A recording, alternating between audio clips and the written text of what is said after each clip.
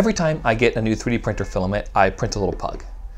And I add a number sticker to his butt and keep track of it in a spreadsheet. They're like color samples.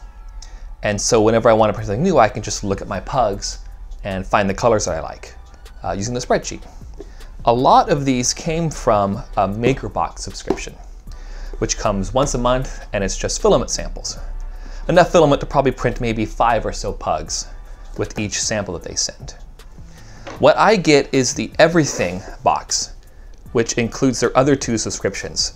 They have MakerBox Easy, which is just going to be 4 PLA filaments. PLA is like the standard filament that is really easy to print, very accessible, very beginner friendly. And the other subscription box is their Everything box, which is 4 filaments that are usually something else. Something unusual, or something a little bit more challenging to print. So this should have 8 filaments, 4 PLAs and 4 something else. So we're gonna open it up, see what's inside there, and print out some pugs, and just add to my little pug army here.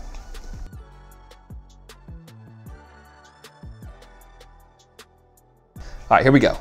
Looks like we're gonna start with the unusual filaments. Let's dig down and get the basic PLAs. So these are the easy collection, the PLAs that should be pretty easy to print for anybody. Looks like they're not very well wrapped this time. So it looks like these are by eSun. That's a brand I'm very familiar with. I got a bunch of their filaments. A very nice kind of bluish dark green, very pretty color. A transparent sparkle. I don't have anything like that, so that's pretty cool. A fairly uninteresting purple, and pink. Very nice bubblegum pink. I don't think I have any pinks quite this color. All right, so now we get to the 4 things from the Everything box, the more interesting, more challenging filaments. So this is from Push Plastic, which I'm not familiar with, PMMA, which I have not printed with. It says that this material has the ability to smooth with acetone. So I've seen this. You like put it in a jar with acetone fumes. You don't dip this in the acetone, but you put it around acetone, and the fumes in the acetone give it a smooth finish. I have some acetone, but not here at the shop, so maybe we'll have to give that a try. All right, 3D Fuel, Refuel Pro PLA. We've taken our PLA scraps and out of spec material, transition material, and cut off waste and ground it into pellets that we can use to make filament. Okay, so it's actually just a recycled filament, so the color must be an amalgamation of all those other colors. I'm not sure what makes it a Pro PLA, but anyways, that should be easy to print with. Snow Labs is a company I'm not familiar with. PC, polycarbonate. I don't know if I've printed polycarbonate. Oh, you know what? Enclosure and ventilation advised, which I have neither of those. So ventilation meaning that it gives off some fumes which are going to be toxic or at least unpleasant. And an enclosure, what they want for that is that you enclose a 3D printer so that it keeps the air around the filament warm, and that prevents it from shrinking too much as it cools and coming unstuck from the bed or even unstuck from itself. So without ventilation and without an enclosure, I may not even attempt to print this. Just save it for a later day when I have a better setup. All right, and lastly, PCTPE. Looks like this is a flexible filament, and I should be able to print this. Not an especially interesting color, and looks like it's a little bit less flexible than some of the TPUs that I've printed with before. So, I don't know, we'll see how it goes. Not too excited about it. All right, let's get printing.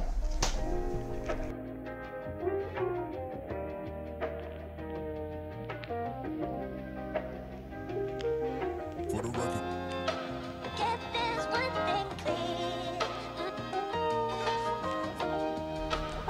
These filament samples don't come with spools, so I designed this little thing with interchangeable arms so that whatever the diameter of the filament is, you can find the arms that fit it. Now we can take this loose end and stick it through one of these holes.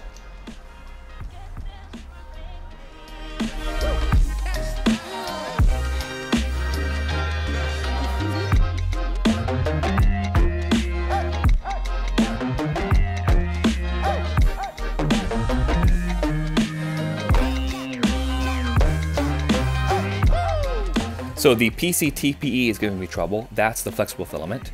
This was the first attempt here, and his legs can detach from the build plate, which happens sometimes. And so I fixed that problem by adding a brim.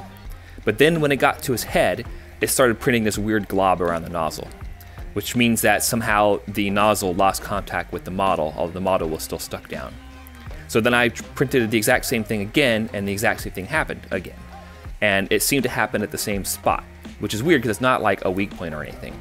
So my theory is that there's some sort of corruption in the G code that's causing like a Z hop or something. And so what I did was regenerate the G code, and now I'm trying it again. And this time I have a camera on it, so if it happens again, we'll be able to see why. For the record.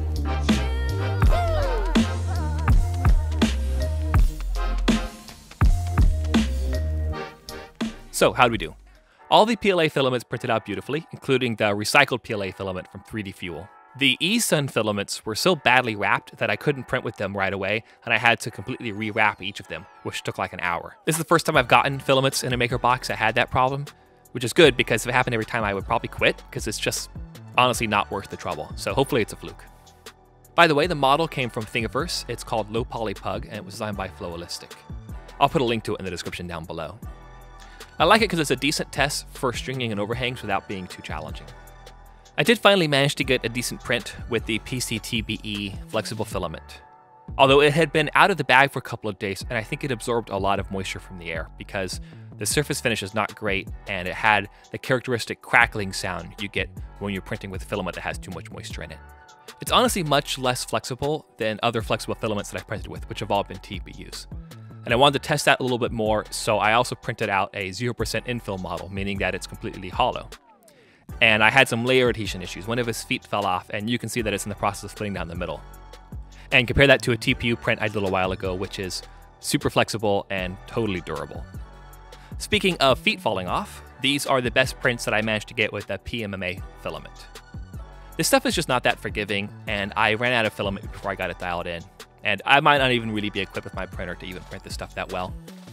I tried the acetone smoothing technique on one of these, and I bet you can't guess which one. It's the one that's missing both of its feet. I'm not sure what went wrong there.